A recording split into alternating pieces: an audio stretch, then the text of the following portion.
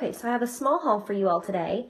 I haven't gone grocery shopping since September the 26th. And that was that big monthly grocery haul that you saw. When I was at Meijer with Mom and Dad, I bought a pack of Oreos and something else, but I do not count that as grocery shopping. That was a bad choice and I shouldn't have done it. So this time I'm not doing the whole month. This time I just got stuff that I needed to make basic meals. And so because frankly, the way my paycheck's lined up, I cannot do a grocery haul until, like a big monthly one, until next month. So this is just a small one to get me through like the next 2 weeks.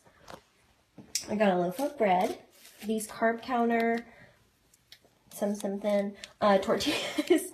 I love these. And I don't care that they're low carb. I don't know. I picked these up on accident the first time. Like, I just kind of grabbed what was there because it was busy. And I love them. Like, I like the texture and the taste of them. And they wrap well. I don't know. I like them. They're good. I got some butter. Some gum. This Natural Choice Honey Deli Ham. The Natural Choice Oven Roasted Deli Turkey. I got some bacon.